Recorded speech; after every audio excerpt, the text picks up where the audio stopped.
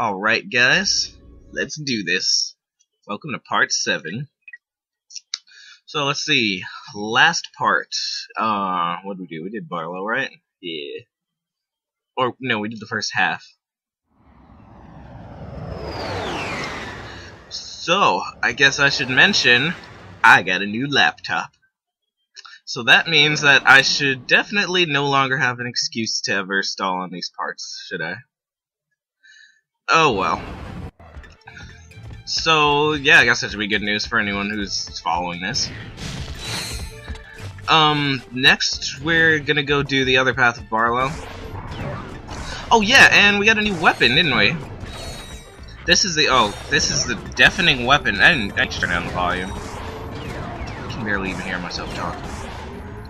Yeah, this weapon is a seeker gun. You can see how it works. It just shoots out this little ball, and then the ball gains like these axe blades, and then it shoots towards enemies and blows up. We also have the pulse rifle, and I don't know if I've talked about it before. It's the first sniper rifle in the series. And here's the way sniper rifles work in this game. Or, not this game, but in all games in the series.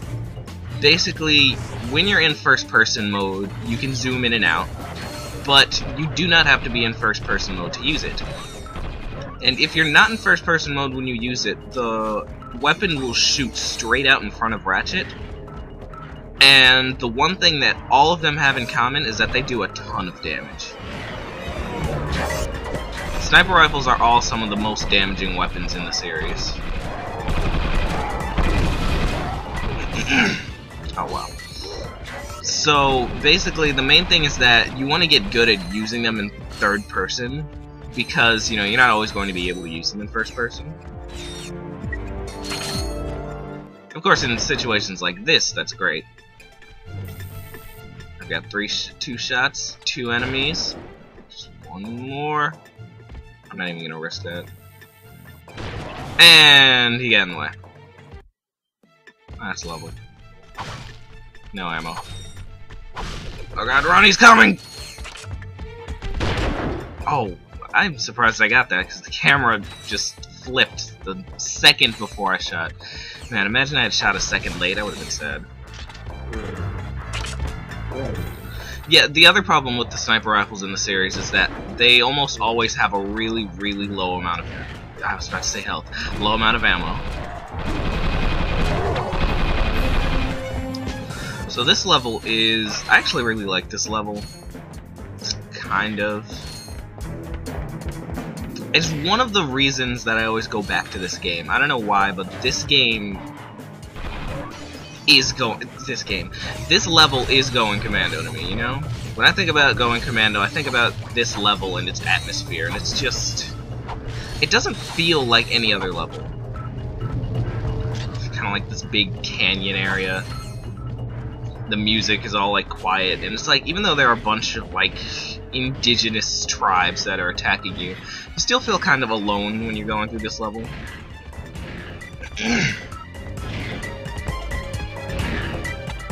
It's kind of like a bit of a departure from the big techno metropolis that some of the other levels are, or anything else like that.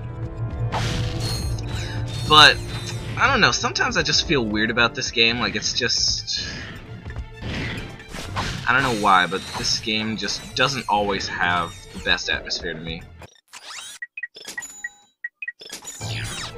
This is probably the only time in the game where I do think it has good atmosphere. I mean, don't get me wrong, I love this game, but I don't think... I guess I should clarify that this game did bring a lot of things into the series. As you know, I'm always talking about the changes it made from the first game. But I don't really think they got this formula really well done until Up Your Arsenal. So I'll be excited to get to that.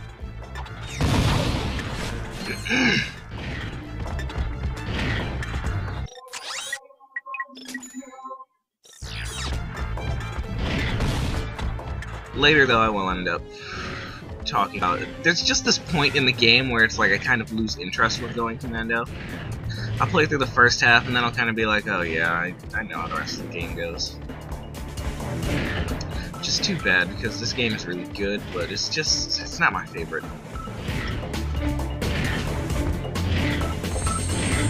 It's probably pretty low on my list of the favorites, of my favorites in the series. I'm having horrible aim with these mini turrets, wow.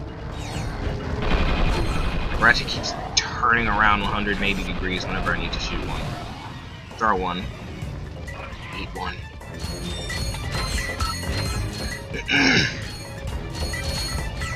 I don't know why, but I always have to clear my throat a lot when I do these. Maybe I'm just not cut out. I don't even know what to say for this episode. It's just Ratchet going around this level, nothing's happening. So many bolts. Oh, coming up is actually a really cool part in the game. Oh, I didn't even talk about these stupid, ugly dinosaurs. And wow, my aim is impeccable today. I'm just gonna go ahead and just burn my ammo, because I already wasted a bunch. And it's not like I'm gonna be using it for the next part.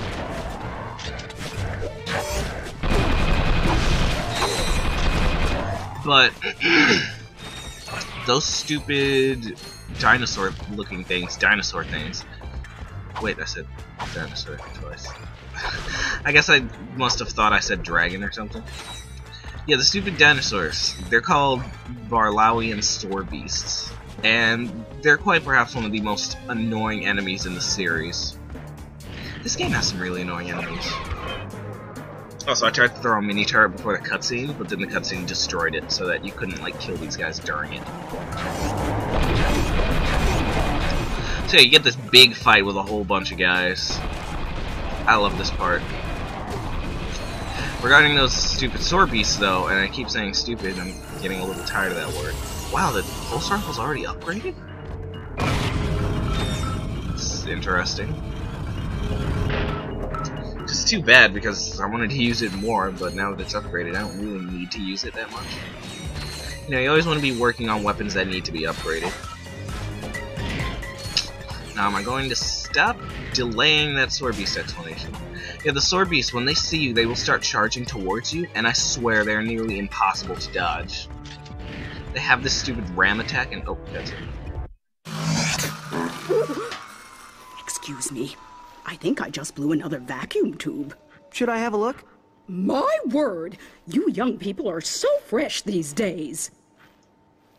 Oh, don't feel bad. I guess I'm just old-fashioned about that sort of thing. Did you know that I've been with Gadgetron since the beginning? So you sell these gadgets? Darling, they sell themselves. Yeah, the sword beasts have this nearly unavoidable ram attack, which is really annoying. Here, though, if we've played the first game, then we get 5 Ratchet and Clank weapons, 5 Gadgetron weapons for free. The Bomb Glove, the beautiful Tesla Claw, the Visibomb Gun, the Walloper, and the most important one, the Decoy Glove. Here's the sad thing, though. All of them suck now. They're not nearly as good as any of the regular weapons in this game. And for some reason, they don't even start out with full ammo. I mean, at least in the first game, I think the Bomb Glove started out with 30 out of its 40 ammo. Oh yeah, the Decoy Glove now has Ratchet in his Commando suit. I think that's a nice touch.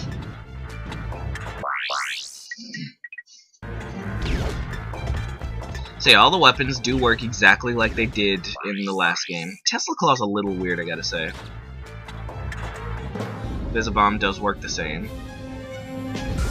The Visibomb is probably the best weapon, just because it still does a lot of damage, but of course it's like nerfed from how good it was back in the first game.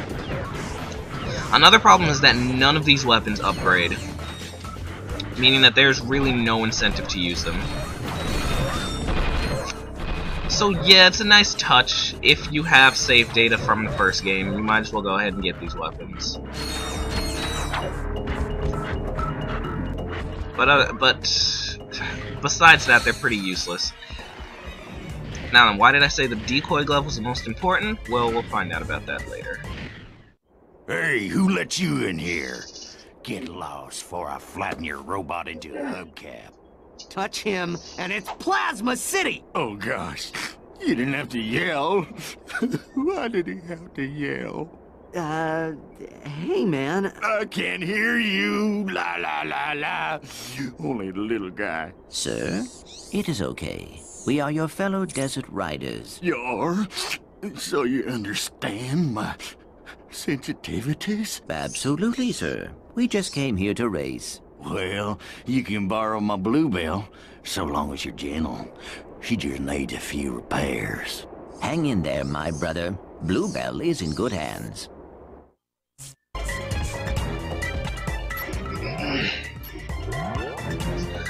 Alright, so time to use the electrolyzer. You know, fixes things. Basically, anytime anything needs fixing, it's gonna have the electrolyzer. I do like the electrolyzers. But coming up, we're about to do something awesome. Remember those hoverboard races from the first game that I kept failing at? Yeah. Say goodbye. Because now we have hover bikes and whoa!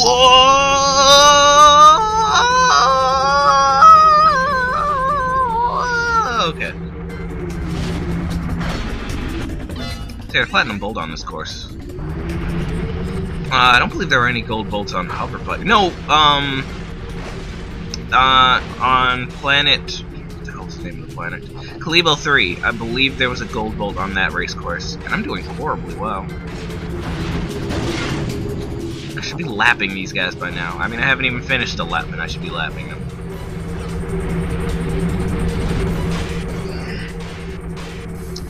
So yeah, the way hover bikes work is they get boosts.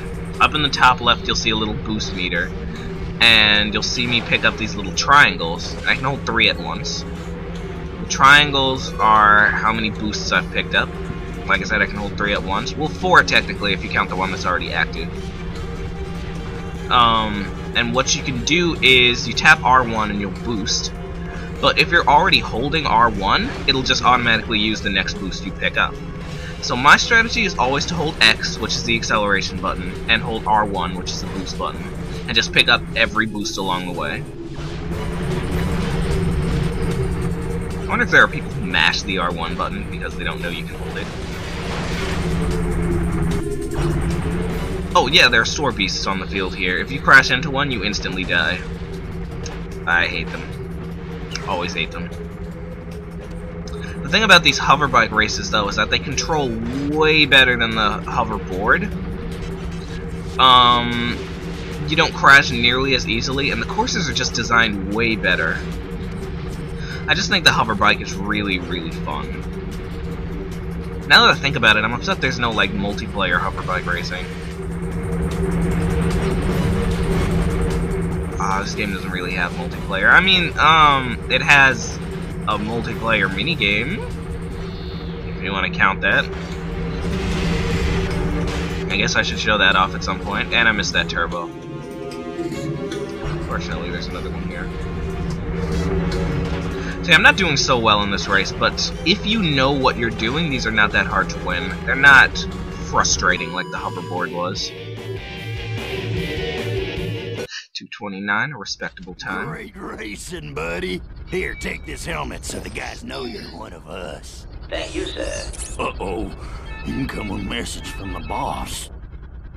Attention all Thugs for Less employees. First of all, whatever slug brain's been eating all the choo-chee bars in the break room better quit stuffing his face. Around. Hey, turn those lights off. It's bad feng shui. Next, our space rendezvous point has been moved to, and listen up, knuckleheads, the Felsen system in Sector 12345. If you're no good with numbers, find a buddy to help you. Lastly, the company picnic is this Sunday. Don't forget to bring your own juice this time. Hey! I saw that, Cletus! You just earned yourself a write-up. Don't worry. The boss only yells because he loves us. Yes, sir. I do feel his affection. Did you see that broadcast? Not really. You should scope out that rendezvous point. Yes, we might intercept some stray transmissions. So, before we go, I'm going to take on the other hoverbike races. There are 5 levels. There's like beginner, intermediate, advanced, Bugavar, and then expert. So, one of the new things that you have now is weapons. The first one only had turbo. Press L1 and you shoot other racers. But because you don't want to see me do all of 5 of these, I'm just going to skip straight to the expert course. And these racers are really aggressive. Notice how they all just fly right in front of me. I missed the... Oh yeah, and also, after the 3rd race, they'll start shooting at you. But the nice thing is that, from the 3rd race onward, we now get shortcuts. So yeah, the race really changes from what you saw the first time. Now it's all about getting shortcuts and shooting down all the other racers. But once we started lapping people, there's really no reason to shoot anyone anymore. You can shoot the sword beasts, but chances are you won't kill them. It's like they take a lot of hits, so, you know, kind of pointless. That lightning bolt right there is probably one of the best items. If you get it at the start of the race and you pull it off, you'll kill literally everyone in front of you. Now, and regarding the other racers attacking you, the other racers do not get weapons. All they have is this little thing where a target comes over you. And basically, when you see that green target about to come over you, you need to shake it off. And I didn't jump there for some reason. Yeah, there's not really any jump button, you just go off ramps. But whenever that target comes over you, you have to shake it off. You'll probably see me, like, tilt to the side whenever one comes over me. I don't think any more are going to come over me, though. I'm already too far ahead. But yeah, when that happens, you just need to, like, shake it off a little. It can be really annoying if they do it in a place where you're trying to line up a jump. Sometimes you can get out of their range before you even need to shake it off. But basically, it's really simple to shake them off. But if the target does get on you, it will turn red, and at that point, you can't shake it off. You're already dead. They shoot a rocket at you, and then you die, and then that's it.